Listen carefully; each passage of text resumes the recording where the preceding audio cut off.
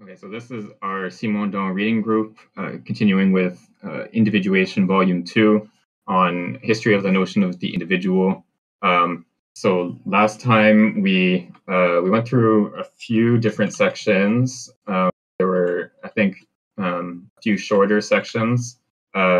So we looked at, I won't go through all of them, but maybe, so with Hume, there was this sort of disjunction, I guess, between two different approaches to the individual, or two different ways of thinking of the individual in Hume. So on the one hand, Hume denies that there is such a thing as a substantial self.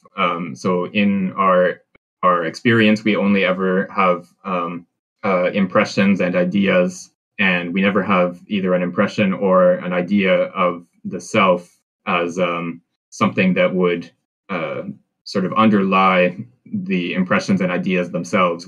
Anything that we can experience is always going to be an impression or an idea, and therefore it can't be the self that underlies our impressions and ideas.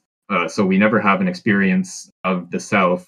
And so Hume takes it that we can't, since impressions and ideas are sort of exhaustive of our experience, we can't have the self can't be an object of experience, and so we can't have any concept or understanding of the self. So that's sort of the one side, this denial of the existence or present in experience of the self. But then the other side is that in Hume's sort of more practical work, like in his historical and economic work, he treats the individual as primary. So social formations are made up of individuals that are given prior to the social organization, and so it's a kind of atomism in the sense that it starts from these self-contained individuals and then builds up the social structure from there. So there's this kind of duality between the theoretical philosophy that denies the existence of an individual, or at least denies our capacity to have any knowledge of the individual as such, and then the practical writings on history and economics and other topics where he takes the individual to be primary. And so there's no sort of attempt to reconcile these two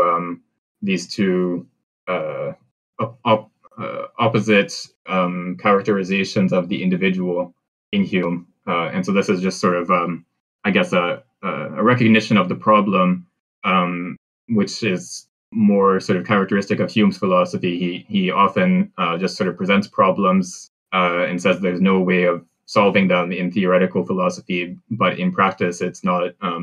We don't need to sort of worry about these problems. And then we looked at, skipping ahead a little bit, we looked at what Simondon calls the philosophy of nature. So this, it's not 100% clear who exactly he has in mind when he's talking about philosophy of nature, because as I mentioned last time, normally when we talk about philosophy of nature, we're talking about Schelling and people who were connected to him in the late 18th to early 19th century. But that's not what Simondon was talking about here. He's still thinking of the sort of mid 18th century.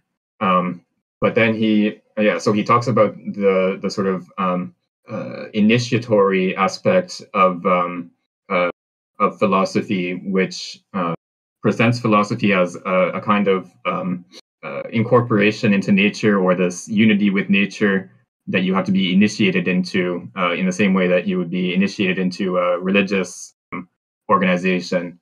And then he also points to the importance of symbolism in this philosophy, that symbols are, or signs are sort of tools that the individual can use to recognize the complementary side of the environment or of nature that join together with the individual to form a unity.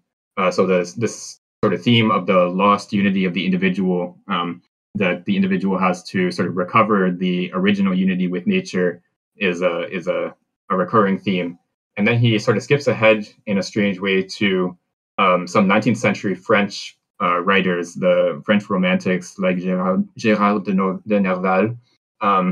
And these writers are sort of following this same theme of the sign, recovery of lost unity.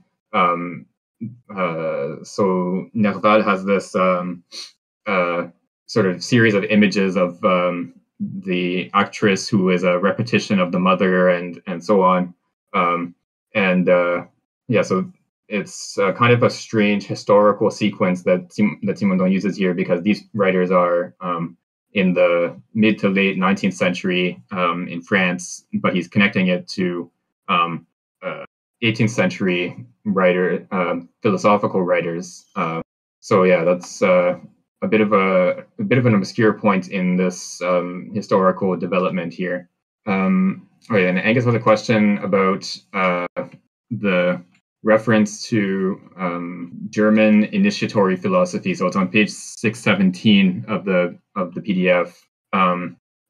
Yeah, so I'm not 100% sure who he has in mind, but it could be someone like Jakob Böhme, who was a 16th century mystic writer in Germany, who was actually a shoemaker by trade, but he had these mystical experiences that he wrote down and published, like a huge amount, I think like 15 or 20 volumes in his collected works.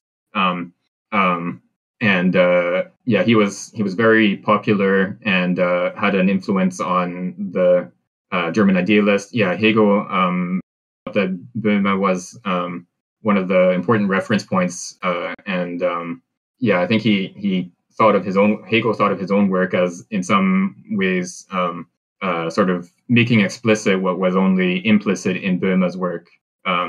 So that, like, Böhme is using sort of mystical imagery and so on, and then Hegel is translating that into clear, or at least to him, clear rational concepts. But that's just a guess on my part. It's not obvious that like who exactly this German initiatory philosophy that Simondon mentions is supposed to be, and that also leads me to suspect that when he's talking about philosophy of nature here, when he uses this term philosophy of nature, he might be thinking also of Herder, who I'm not sure what his relationship to Böhme was, but Herder has a text called, I believe, Ideas Towards the Philosophy of Man, which is a kind of philosophical cosmology, or starts with this philosophical cosmology on the formation of the earth and the origin of human beings, and then sort of descends into an account of the anthropology, of a philosophical anthropology, so an account of what human beings are. And so his work is also more generally taken to be one of the first sort of uses of history in a philosophical context. So Herder takes history to be an essential component to the understanding of what the human being is, as opposed to just sort of a contingent set of events that happen to human beings. Okay, so we ended last time on page 618, and so we'll pick up on the heading Naturalism and Materialism. If someone else would like to read from there. Yeah, I can read. Naturalism, materialism. For Diderot, the idea of nature is accompanied by the refusal to specify the limits of particular beings. Individuals do not have rigid limits assigned to them. Quote, there is nothing precise in nature. Nothing is the essence of a particular being. And you speak of essence, poor philosophers, unquote. Nature is a whole into which particular beings dissolve. D'Alembert's dream expresses a naturalism wherein Bourdieu, a vitalist doctor, exposits the thesis of the animal, an aggregate of animalcules which, by joining together with one another, become organs for the whole. In the individual, there is no other unity than this unity of aggregation, which incessantly varies, transforms, without there being a veritable death, and without reaching the whole. There is a general flux that must change the species completely from one planet to another, and from one era to another. The transitory identity of the self only exists through this whole. quote, change the whole, you necessarily change me, unquote. There is in each being an image of all the others. Quote, every animal is more or less man, every mineral is more or less plant, every plant is more or less animal, unquote. This naturalism blurs the limits of the individual and brings him closer to nature. Instead of being an unchangeable term, the individual appears to be fashioned by nature. Quote, the organs produce needs and needs produce the organs, unquote. Morality is transformed by this naturalism. The individual's return to nature is this return to the instinct described in Supplement to the Voyage of Bougainville. Already in the work of a humanist philosopher, we can get a sense of the early sketches toward a philosophy of nature that connects the individual back to something other than humanity and makes him a being relative to the evolution of the world and to human realities. Thus, even though materialism is not a philosophy of nature, properly speaking, it implies a conception of the relation between the individuals of the human or animal species and nature. There's a type of unity among all observable, physical, vital, moral, social, human, or animal phenomena, and this type of unity is founded by a common rapport to nature. This intuition of a profound kinship of phenomena is the seed of a conception that is not humanist, even though its starting point is found in certain humanists like Diderot, La Mettrie, D'Holbach, and Helvetius. I don't know if we should stop and discuss that, or if we should. Yeah, we can stop here. Yeah, this is interesting. It seems like it's almost like a Spinozism, but there's a historical aspect to substance, so that it's kind of I guess Spinoza has a dynamic conception of substance as well. But as this whole changes, then all of the kind of quasi-individuals that make it up also change, it seems. Yeah, I don't know Diderot's work that well, but he has a sort of vitalist materialism, which is a sort of an interesting combination that doesn't really recur, I guess, probably until the 20th century. And Deleuze, of course, is a kind of vitalist materialist. So he has this conception of matter as not just this sort of inert, passive substance that is sort of that has forces imposed on it or exerted upon it, but matter has within it, as part of its capacity, or as part of the what it is to be matter, it has the property of bringing about living beings, so the living beings or life is a sort of consequence of the nature of matter in general, as opposed to being something kind of mysteriously implanted into matter from without. And this is opposed to, I guess, the more prevalent form of materialism that is proposed around this time, which is a mechanistic materialism. So it's an account according to which matter is, in fact, just some kind of inert substance, and that operates in accordance with these simple mechanical laws of impact and so on. And all the complex phenomena that we see in the world are just composites of atoms or particles of some kind that are related to each other or connected to each other through these mechanical laws. And so this vitalist materialism is a kind of denial of the mechanistic nature of the connection between parts of nature. And so it, at least in Diderot, it leads to this kind of holism as well. So nature is not just this sort of assemblage of particles. It's this whole that has a certain unity to it that goes beyond just the collection of all the different particles that make it up. It's a very interesting approach to the natural world, and it also, I would say, it takes more into consideration some of the scientific developments of the time. in chemistry and natural history and so on. It whereas the mechanistic materialism is a sort of promise that eventually science will be able to analyze all these phenomena into mechanistic terms. The vitalist materialism is a kind of insistence on the irreducibility of these phenomena that were not explained in mechanistic terms at that time.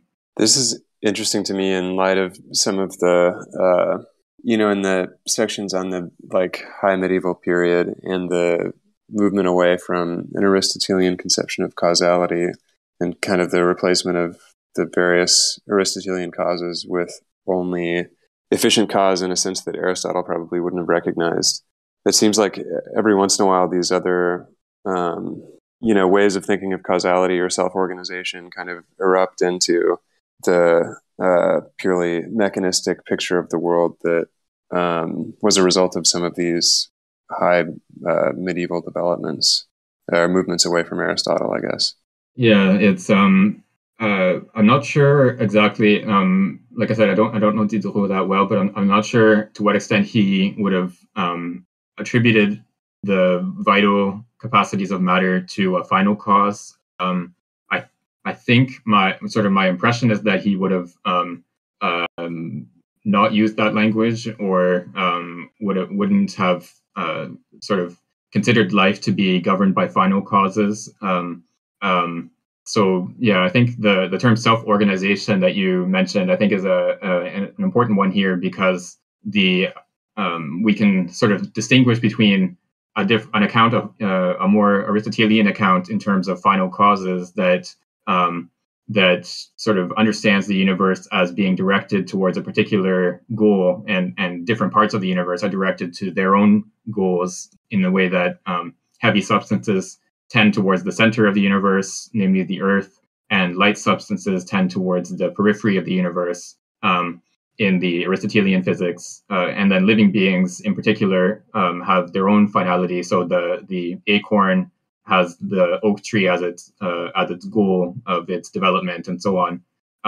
Whereas I think in this kind of vitalist materialism, the idea is not to understand the development or the changes that living beings and other forms of matter undergo as a kind of direction towards a goal, but instead it's a kind of manifestation of hidden powers in matter.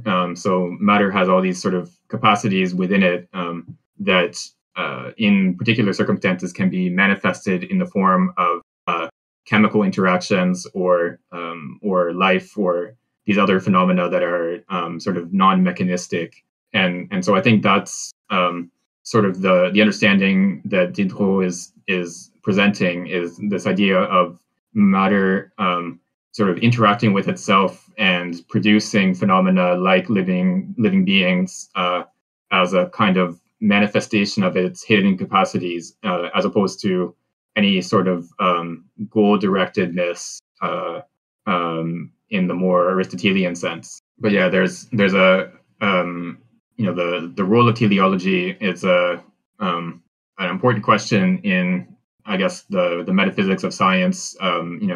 Since the beginning of the I guess Galilean revolution, the evacuation of final causes from as a sort of fundamental mode of explanation in physics. And we were talking before we started recording about teleology and Kant, and he, in the third critique, has a extended discussion of the conditions under which we can make judgments of teleology. So attributing a function or an end of some kind to a property of a living being. This organ has this function, or something along those lines. And it's still a problem that people are interested in today. And there's been attempts to explain teleology in evolutionary terms. So to say that we can describe the function of an organ as what it was selected for. So if a bird's wing, for example, is an organ for flying, its function is to permit flying, because in the evolutionary history of birds, it was the capacity to fly that selected for the formation of wings. So that's sort of one attempt to explain teleology in non-teleological terms. But whether that's successful or not is another question. And there are alternate accounts of teleology as well. And in fact, actually, I think we see in some of the later sections here that evolutionary accounts, and I think if I remember correctly, we talked a bit about Lamarck last time as well. But so there are evolutionary accounts that start to appear in this era. So there are natural historians who start to give proposals for how different species of animal, or especially animals, but plants as well, how they arise out of one another, and so giving a history to the assemblage of living beings, as opposed to just sort of classifying them into categories, which was the earlier approach to natural history. And so Darwin's grandfather, Erasmus Darwin, he publishes a poem around this time, or in the late 18th century, called Zoonomia, where he gives an evolutionary account of the formation of species. Lamarck, who I mentioned, publishes in the late 18th century as well his evolutionary account. So this evolutionary sort of historical account of the formation of species is also associated with this vitalist materialism, in the sense that these evolutionary accounts of the origin of species are giving an account in which living beings have this sort of dynamicity to them. They have the capacity to produce new living beings of a different kind than them, and this sort of internal dynamicity is analogous to or identical with the dynamicity of matter, the property that matter has to bring about living beings in the first place. So there's this sort of association of the vitalist materialism and the evolutionary accounts of the formation of species. Okay, I think we can go on to the next section. If someone would like to read the next two sections, the Dolbach and the Helvetius sections. No volunteers? Okay, I'll read them then.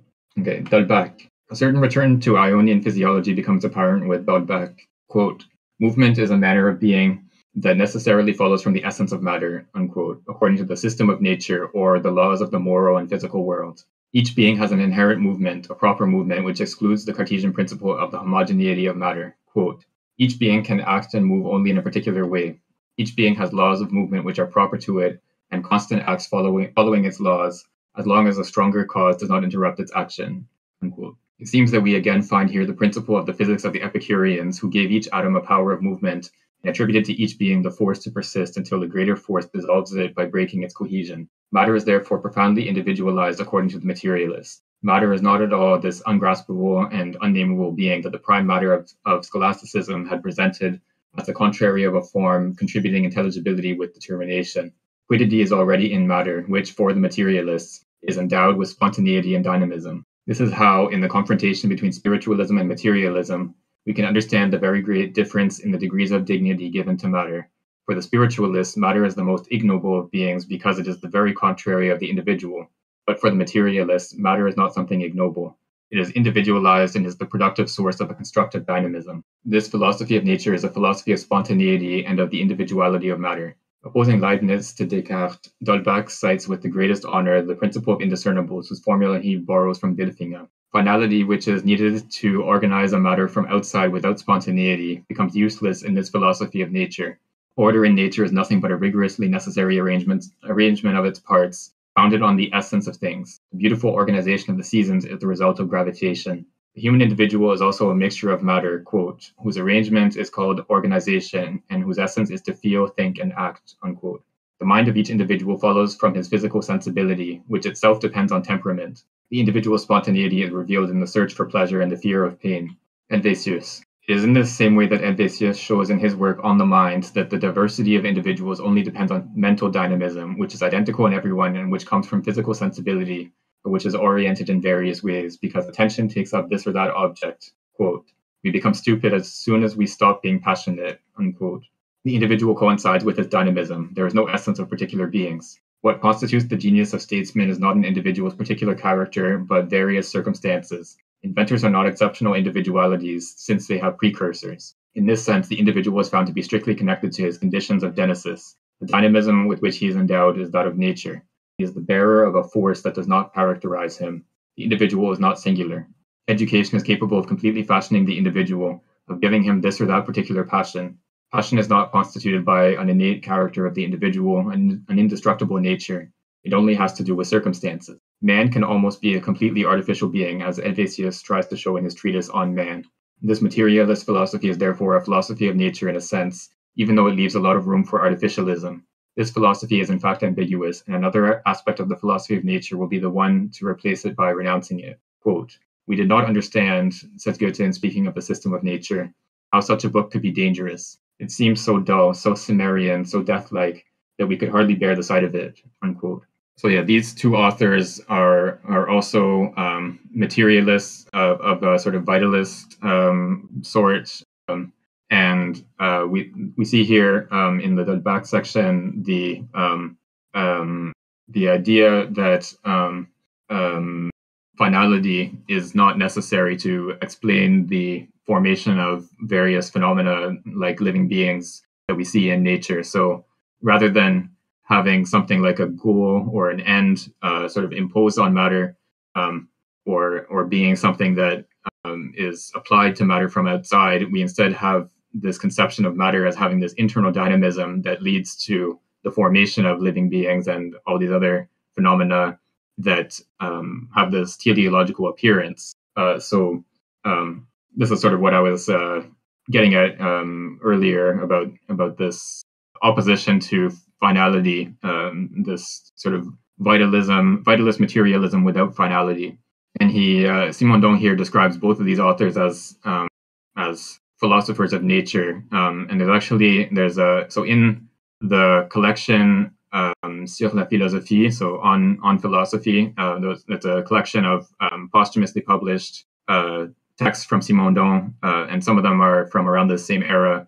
There's one text where Simondon gives a sort of general account of what a philosophy of nature would look like. So a philosophy that takes nature to be the fundamental principle. So that book has not been translated yet. But I think he's sort of alluding to that analysis here when he describes these philosophers as philosophers of nature. I don't know why the Cimmeria is associated with like the death-like or the desert, but I think Milton says something similar. Maybe it's a biblical reference. Yeah, I don't know either. I'm just trying to see if I can find something quickly here. I guess the idea was, so the term Cimmerian refers to it's sort of a big reference to Central Asia, I think, in when it's used by classical authors. So yeah, the idea I think is that it's there's a kind of like wasteland or empty land, just sort of wandering people across this land, and so the Cimmerian territory is this kind of lifeless domain, as opposed to like the Mediterranean area where people have cultivation and cities and so on. I think that's the idea here. That makes sense. I can read the next section. Sure. Yeah. So I think it's another short-ish one. Actually, no. It's a couple of pages. So yeah, let's read the full section on Buffon and Robinet. Okay. Buffon and Robinet. This philosophy of nature becomes more precise with the biologists and naturalists. Buffon and Robinet think there is no matter that is not alive, i.e. capable of nutrition, reproduction, and growth. This idea existed in Diderot, who took it from the alchemists of the Renaissance, who were anti-mechanists. Individuality coincides with the simplest forms of being. Nature solves a problem that consists in realizing the three functions of matter with the most perfection possible. The individual is what realizes these three functions, but it can do so with more or less perfection.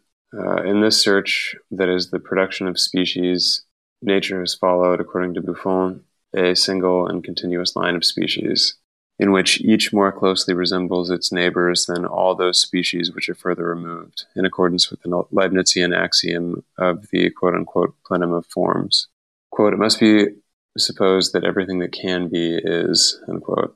Beneath the different species, there is the unity of a living type that in all possible variations manifests through the continuity of species, which is nothing but the unity of the natural plan. Thus, there exists a sort of archetype of living individuality anterior to varieties into species, which is the solution of the great problem of nature. The individual comes to resolve a problem of incompatibility and perfection and the mutual relation of the three functions of nature. Citing the works of Daubenton, inserted in the fourth volume of the works of Buffon, Diderot raises the idea of a quote-unquote prototype of all beings, the metamorphoses of which are the living species. The notion of a series which is perpetually present in Buffon gives the panoply of living beings an aspect that makes the individual into both the model of nature and that which is connected to the universe in an intimate way. The continuity of species indicates the unity of a natural plan. The actual state of a living world has its reason and certain rapport inherent in this very state. It is the order of simultaneity that prevails over the order of succession. In this sense, the individual's relation to the species does not indicate any interiority of the species relative to the individual. On the contrary, when the thesis of evolution will become established, replacing the fixist thesis of series, the species will appear to be more significant than the individuals. The individual will be at the service of the species. This is why it is important to note that the philosophy of nature that emerges from the works of naturalists like Buffon and Robinet makes the individual into a term that is on the same level as the species and is neither anterior nor posterior with respect to it. This is the conviction that marks Robinet's work entitled Considérations philosophiques de la gradation naturelle des formes de l'être ou les essais de la nature qui apprend à faire l'homme. Philosophical considerations of the natural gradation of forms of being or the attempts of nature that learns to make man. The human individual is the most elegant and complicated solution of the problem that nature has given itself. Individualization is progressive from the mineral up to man. In the mineral, it is very imperfect, since the activity is completely subservient to matter, such that all the operations are related to the material subject. In the animal, progress is marked by the advent of spontaneous activity, albeit still linked to the material mass. Finally, in man, matter is nothing more than the organ of activity. Higher still, it could be that that activity completely dematerializes and becomes pure intelligence. The living individual is therefore the term starting from which, through a movement on this side of and beyond, we can know the full extent and variety of the real. The living individual is thus the model of reality, for the structure of thought. The structure of nature is either the simplest, that of a series or of chain, or more precisely and more profoundly, that of a ramified tree replacing the overly simplistic schema of the chain. According to Charles Bonnet, quote, the scale of nature might not be simple and thrust out to one side and the other, the main branches which would themselves push out subordinate branches, unquote. This conception is also that of the naturalist Pallas, for whom the linear series becomes a ramified tree. Lastly, Buffon further perfects the schema of ramification by making it universal and homogeneous. Quote, nature does not take a single step that is not in all directions, unquote.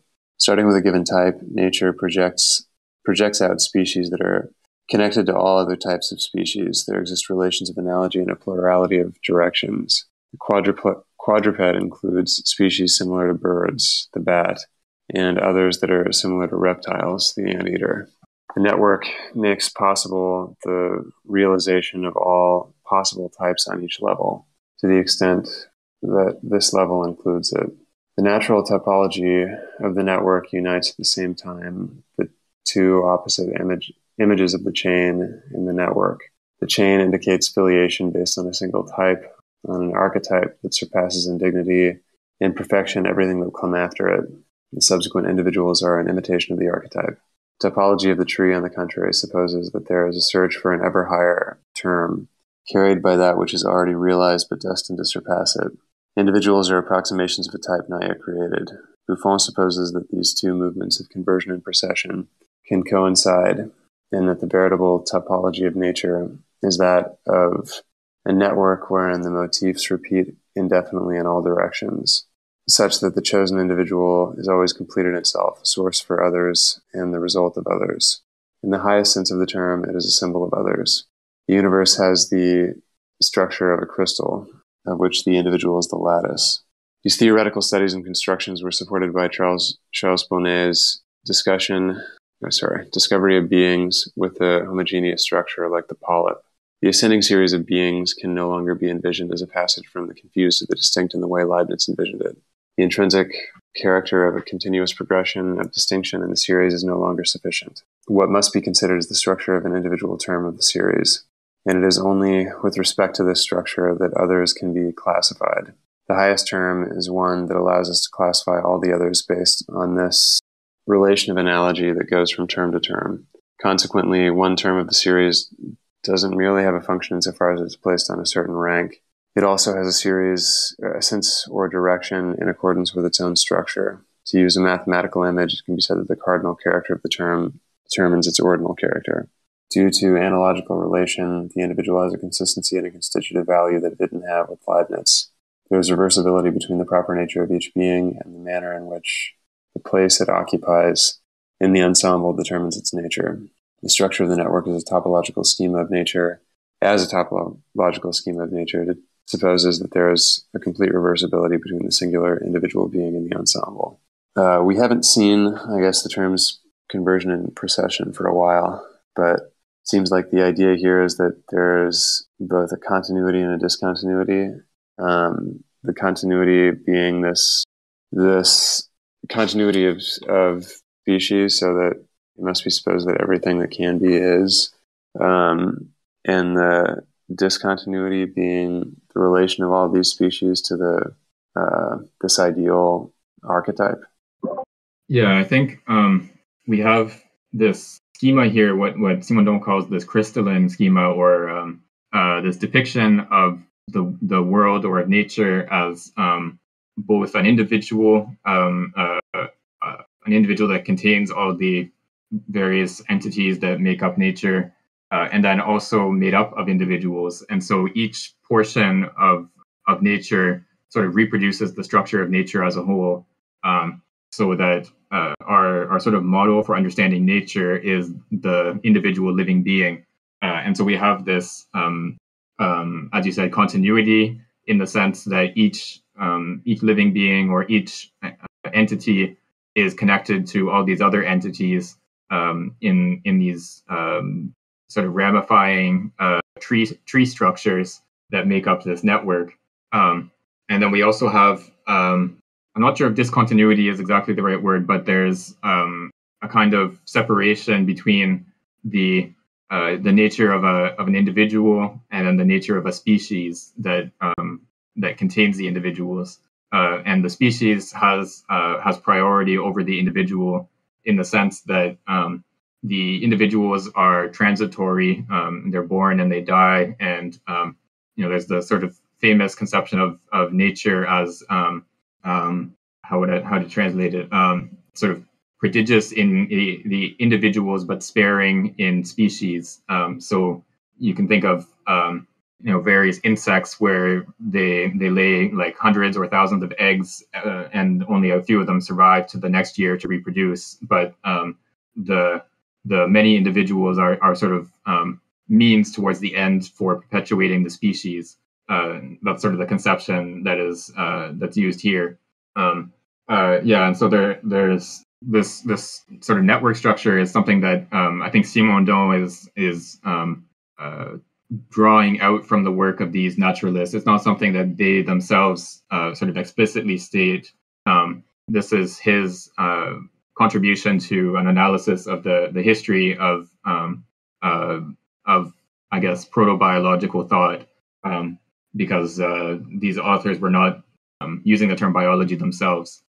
I wonder if this reference to anteaters is reference to the fact that they have very slow metabolism, like reptiles. Otherwise, I'm not sure what that would be. Yeah, I found that weird as well. I'm not sure exactly why anteaters are considered to be similar to reptiles. I wonder if, let me just check what the French is. Where is the bit about the anteater? Right. I think it's at the top. Yeah, top of 623 or bottom of 622. Yeah, I guess there are some reptiles that eat ants. That could be the connection. Yeah, so it definitely is anteater is the French term. So it's not a translation mistake or anything. I was thinking that maybe instead of the anteater, what he was thinking of was the armadillo, like the sort of scaly skin that armadillos have. But the French text definitely says anteater, so I don't know. It could be sort of a confusion of anteaters are from South America, I think, exclusively, or possibly primarily. I'm not sure, but I'm not sure how much familiarity these people would have had with anteaters and their physiology and so on. So it might have been just a sort of confusion of what exactly they were like. But yeah, that's kind of a strange point. Yeah, there may be African anteaters. Yeah, so I'm not sure. But in either case, it would have been sort of an exotic animal for people in France to be writing about. Buffon also is interesting because I think he's one of the first people who tries to give an estimate of the age of the world in scientific terms. Like, of course, there's the famous estimate from Bishop Ussher that the world is 6,000 years old, which is based on some classical histories and trying to connect those up with the account in Genesis and sort of estimates of the age of these people, and adding up all these ages, and you get to around 6,000 years. And that estimate, I think, was not as sort of universally shared as maybe it has sort of the reputation of being. But still, the general idea was that the world was a few thousand years old, and then Buffon comes up with this estimate based on he follows the Kant Laplace account of the formation of the solar system out of a nebula of hot matter of some kind, and he tries to give an estimate of the speed of cooling of this hot matter to reach the observed temperature of the Earth. And he comes up with a figure, I think, of about 130,000 years, something like that. And he says, this might seem, extraordinarily long. And so he sort of apologizes for the appearance that this is an extraordinarily long period. And of course, in contemporary estimates of the age of the Earth, we're talking about like 4.3 billion years old. Yeah, he was off by a few zeros, but it's still one of the first, I think, attempts to estimate the age of the Earth using some sort of scientific principle. And in particular, it's noteworthy because it makes the age of the Earth much greater than the era for which we have historical records. So our sort of knowledge of history only extends into a very small portion of the history of the Earth, and so we have to rely on sort of digging up remnants of previous eras of the Earth to try to reconstruct what the world was like in this time period before historical records.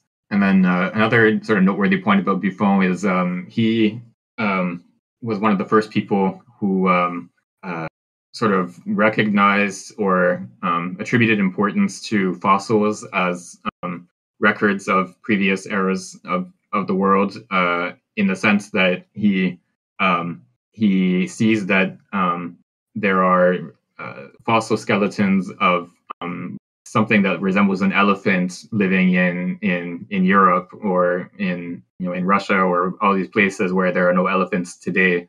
and he takes this as a sign that the climate was very different in those time periods, so that elephant-like creatures could survive in places where elephants today could not survive. And so this is of course the actual inference that he gives turns out to be wrong. We know that mammoths lived in very cold climates as well, so that the appearance of this elephant-like creature in a place that's now cold doesn't mean that that place used to be hot. But it's an interesting sort of mode of inference in the sense that it takes these fossil records to be signs that the previous eras of the Earth might have been very different from the climate and the sort of general conditions of the environment as they are now. And so this is again something that sort of opens up a whole domain of scientific study that didn't really exist before him. There was classification of fossils before Buffon, but the idea of using fossils to understand what the world looked like in periods of where there are no historical records is I think, if not sort of unique to him, at least he's one of the first people to start making this kind of inference. Okay, so I had suggested we do a shorter session for today, so maybe we can read one more reading. So there's the short, like one paragraph section on Boscovich, and then we have a bit on the end of the 18th century, so we can read those two if someone else would like to read. Yeah. Can I read? Yes, thank you. I was a little bit like a slow to button like before. So anyway, let me Boscovich. Is that right pronunciation? Boscovich? I think it's Boscovich with the beach. Okay. Yeah. In physics, an effort to conceive reality in this way appears in Boscovich, and in Kant's Monadologia Physica. For Boscovich, physics can be reduced to a single law of dynamics, as the title of his work indicates. Philosophiae Naturalis Theoria Redaca ad unicam legem virium in natura existentium. Theory of natural philosophy derived from the single law of the forces that exist in nature. This reduction is possible because the universe is constituted by an ensemble of points that attract when their mutual distance surpasses a certain limit and repel when the distance is below this limit. The universe is completely constituted by this ensemble of points. Matter is therefore reduced to an ensemble of points, and energy is reduced to the forces exerted among these points. The existence of a limit in which the direction of the force is inverted creates a structure comparable to that of a network. Is it? That's it? Or should I go for Yeah, you can continue to read the next section too. Okay. End of 18th century. Toward the end of 18th century, the search for a conception of the individual within a philosophy of nature will be accentuated and deployed in a sense that is less scientific, more affective, more mystical, and in general linked to the meditations of German philosophy. The human individual encounters within himself the feeling of a void that is a postulation and an infinitely valuable movement of the soul. Rousseau felt this void and this drive. Quotes, I find in myself an inexplicable void that nothing can fill, a certain reaching out of the heart towards another sort of enjoyment of which I cannot conceive, but for which I still feel a need. And even that, sir, is enjoyment, for it pierces my being with a vivid poignancy, an appealing sadness with which I would not part. End of quote. Thus, the individual feels within it a destiny that carries it beyond the world and surpasses its material and actual limits. Quotes, my heart, confined within the boundaries of being, finds itself too constricted. I am suffocating within the universe. I would like to hurl myself into the infinite. End of quotes. In this sense, there are transcendent faculties in this individual that are not necessarily developed in every man. The heart has ideas that are its own, according to the expression of Duclos. The illuminism and esotericism of the end of 18th century arises from this search. Chauvet enthusiasm is unleashed from the philosophy of enlightenment. The rear is supposed as a continuous, constituted by a chain of beings. The existence of the individual is situated in all the rapport that links him to the rest of the universe and to its author. The chain of beings is suffused by universal force. Mesmer explains animal magnetism through the existence of a universal fluid that is always in movement. Therein are revealed the intimate and the sympathetic connections of all beings to each other. The public was hungry for physics experiments in which the instantaneous transmission of a fluid from individual to individual established a tangible schema of communication. The Leyden jar, discovered by Muschenbroek, spread across the whole continent of Europe because when it was charged by electrostatic machines, it made it possible to give shocks to a chain of people holding hands, with the chain closing through the dielectric of the charged capacitor. It's reported that a congregation of Carthaginian monks conducted this experiment across a length of 3 kilometers. Wow.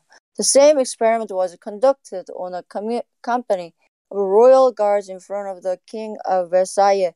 Today, we are surprised by the fact that the propagation of electric charges struck Muschenbroek's contemporaries not by its instantaneous provocation in very thin and very long continuous bodies, produced like a metal wire, by its ability to pass from one individual to another. Electricity is above all what establishes both communication and communion between individuals.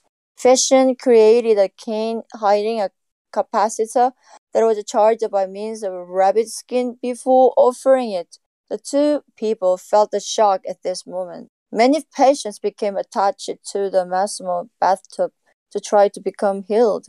Lastly, the extreme interest is aroused by the invention of a lightning rod, and the controversies that followed are not just due to the utility of this device, but also to the possibility of the capturing the power of thunderstorms. This mysterious force of nature exalts and transports.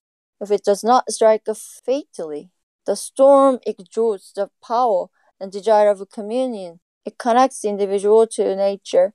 Art itself has felt and used this profoundly irrational power of the storm. Fragonard, elsewhere delicate and cheerful, painted in Le Chiffre d'Amour, one of the most passionate paintings of the 18th century. The silhouette of the amorous young girl is cut out by a stormy sky, full of menace and hope, blowing away toward the beyond, awaited and mysterious. That's it, right? Yes, we can stop here. Yeah, thanks. Yeah, you're welcome. Wow, it's a very interesting kind of time, right? But it's nice, to very, full of experimental people. That means that era was kind of like an era of hope to find something new. Yeah, I think that's right. There was so the Leyden jar and galvanism as well was another phenomenon that was sort of treated as this kind of curiosity that was demonstrated to gentlemen around Europe. The Leyden jar produces a electric shock, and it can be transmitted. So, as Simondon mentions here, there were these sort of demonstrations where they would have a chain of people holding hands, and then one of them would touch the Leyden jar, and then the electric shock would be transmitted along this whole chain of people, more or less instantaneously, or I guess at close to the speed of light, which at the scale of 100 people or whatever is approximately instantaneous. And galvanism was this effect discovered around the same time where you can bring about the movement of I think the first instance of it was a frog's leg, so a dead frog. You can attach wires to these various metals. You have two different types of metal that form this galvanic circuit, and then the frog's leg starts to move.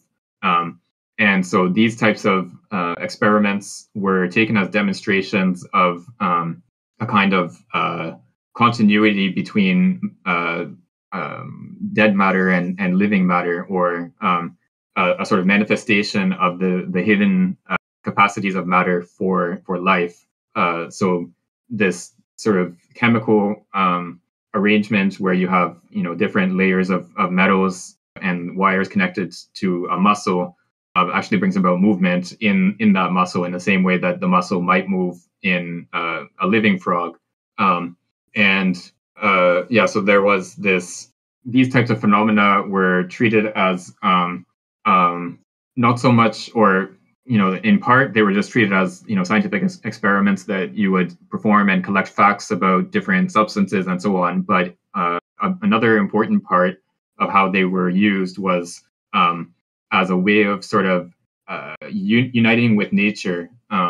There are all these sort of hidden forces of nature that we can get access to through these kinds of experiments. And so there's the bit about the thunderstorm as a kind of romantic image, where through the Leyden jar and galvanism, we gain access to the power of the thunderstorm, which is this sort of elemental force of nature that surpasses all human capacities.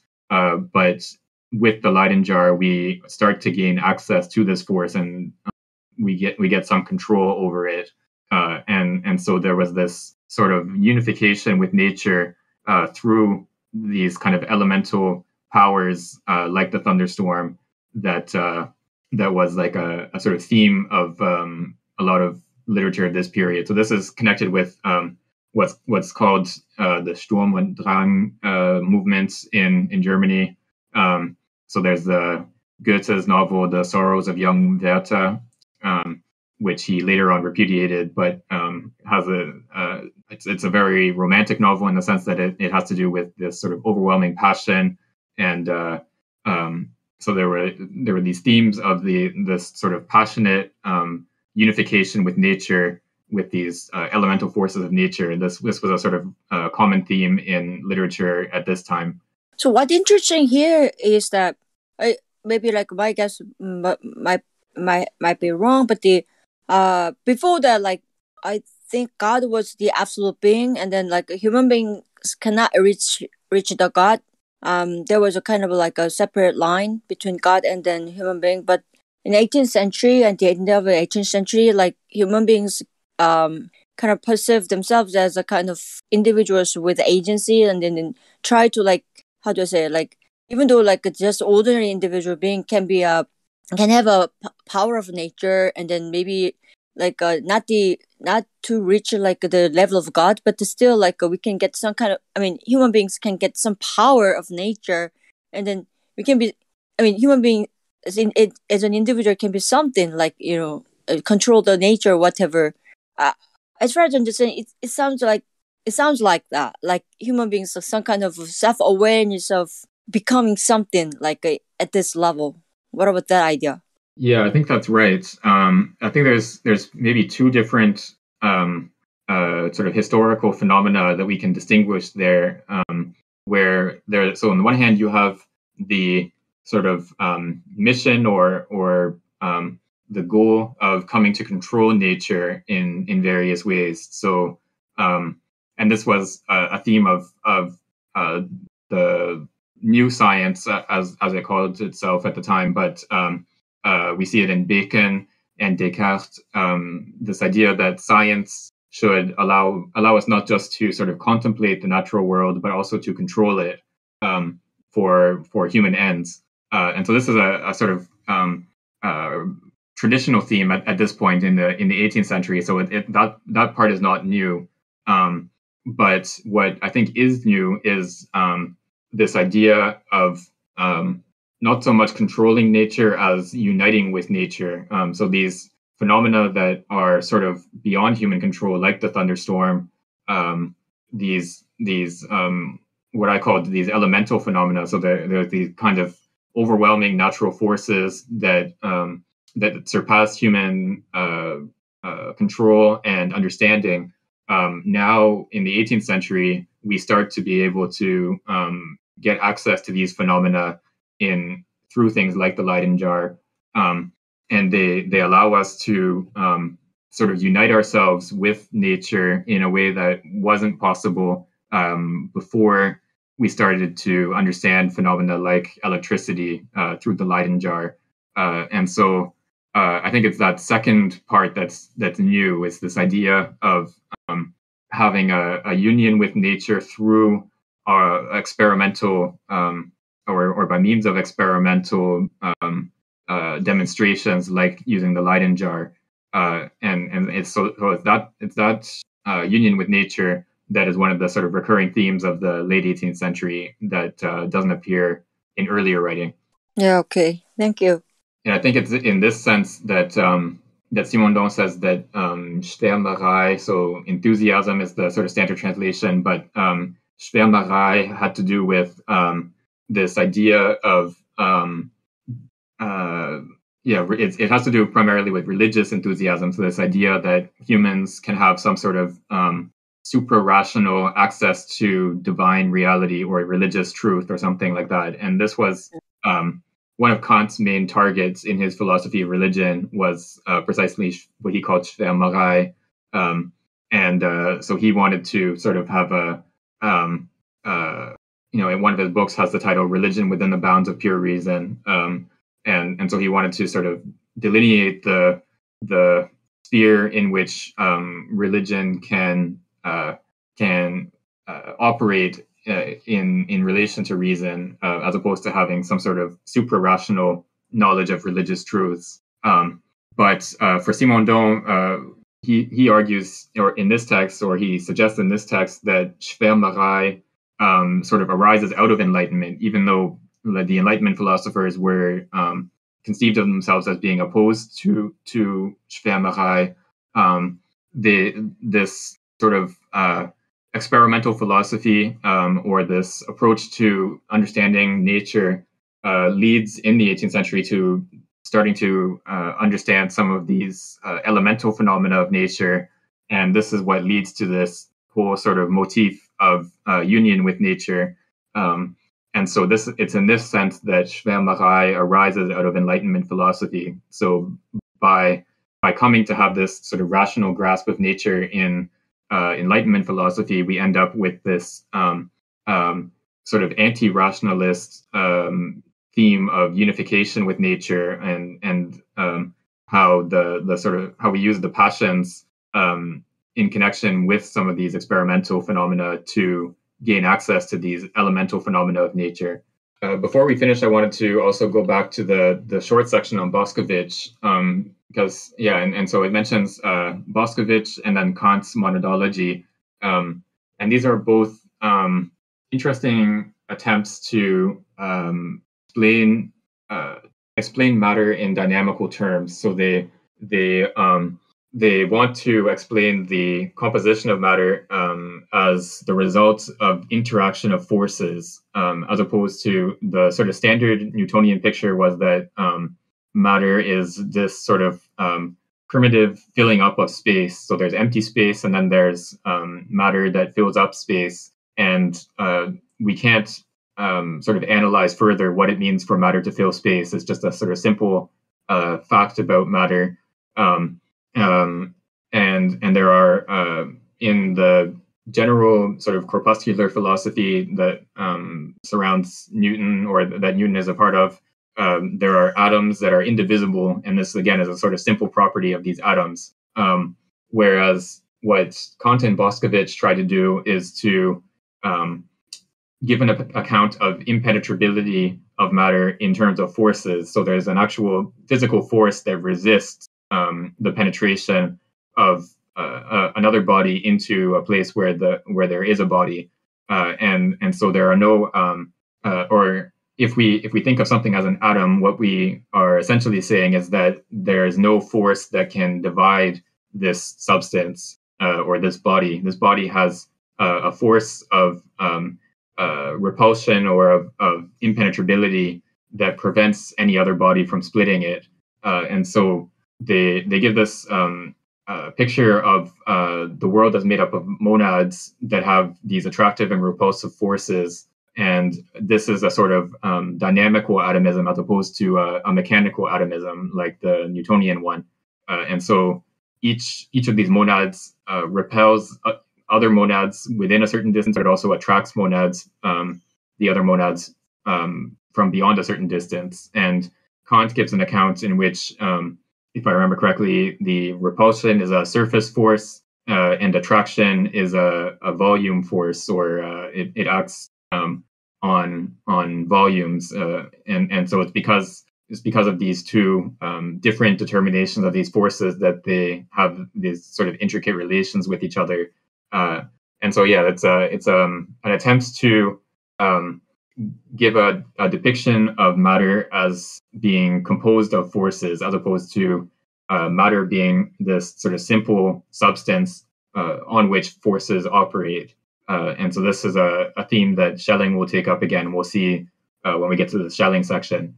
And then kind of like in this part, like a similar level of energy. I mean, the monads with a similar level of energy or similar kind of like a tribute to get together, and then otherwise like other monads will not get along with the particular monads, things like that. So some monads will be abolished, and then some monads will perish, and then I mean that's the kind of idea. Like particular monads will survive.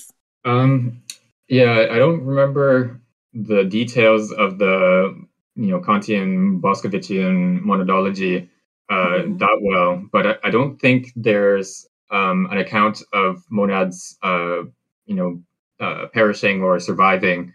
I think the idea is that the monads themselves are are eternal. So there's a certain determination of repulsive and attractive forces that make up a particular monad, and those monads interact with each other through those repulsive and attractive forces. And it's this interaction of the monads that makes up the various bodies that we find in that are composed of many monads. And those bodies, those composite bodies, can be broken up or dissolved or and then reconstituted into new bodies. But the monads themselves don't disappear, as far as I remember. So yeah, it's an account of monads that combine to form composite bodies that can perish and be reconstituted, but the monads themselves don't perish, as far as I understand. Yeah, right. Yeah. Thank you. Yeah, so it's definitely an interesting sort of alternative picture of physics that Kant tries to develop as, and it's also connected with his metaphysical foundations of natural science, which comes later, because in that work he again tries to give a dynamical construction of matter. He tries to give an account of how matter can arise from the interaction of forces. And so, yeah, this is a theme that he starts developing in the sort of pre-critique period, but he continues to work on it in the critical period as well. So it sort of bridges those two periods. Okay, so yeah, I suggest we stop here for today. We went a little bit longer than I had suggested, but yeah, we can pick up from Récif de la Bretonne next time. I'll have to do some reading because I don't know anything about some of these people, so I'll have to learn a little bit before next time. See you next week.